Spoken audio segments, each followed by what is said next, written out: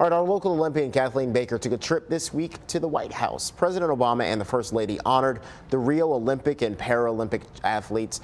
They also recognized family members of African-American athletes from the 1936 games that were not honored 80 years ago. Obama also noted the diversity of Team USA this year. As for Kathleen, she says even though she stopped by the White House before, yesterday's visit was extra special. It's definitely a dream come true. I mean, I went to the White House when I was in 8th grade, but I definitely say this time was way different. I got to see a lot more of the White House. We got to see all the portraits of the President and First Lady, and then to get to meet President Obama and the First Lady as well as the Vice President and get to hug them and shake their hands was incredible. Kathleen Baker left Rio with 2 medals, a silver for the 100 backstroke and gold in the 4x100 meter relay.